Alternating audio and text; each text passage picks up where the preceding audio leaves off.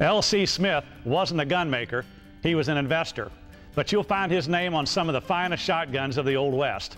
Hi, I'm Larry Potterfield with MidwayUSA, and I've got an L.C. Smith double-barrel shotgun made in Syracuse, New York, about 1885. Let's take a look at it. See the hammers?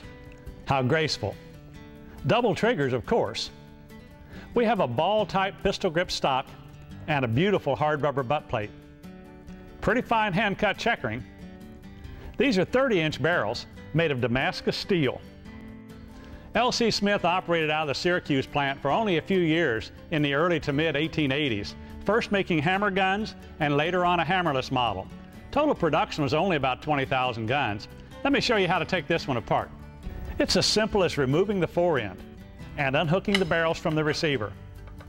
There was only one locking mechanism, a rotary-style bolt that hooks through this hole in the rib extension. Smiths almost never shoot loose, and you can tell this gun is still tight just by the sound it makes when it closes. I have some dummy rounds here. It takes quite a bit of hand and eye coordination to load and fire a hammer double quickly. So there you have it, a very early L.C. Smith double-barrel shotgun. I'm Larry Potterfield with MidwayUSA, and that's the way it is.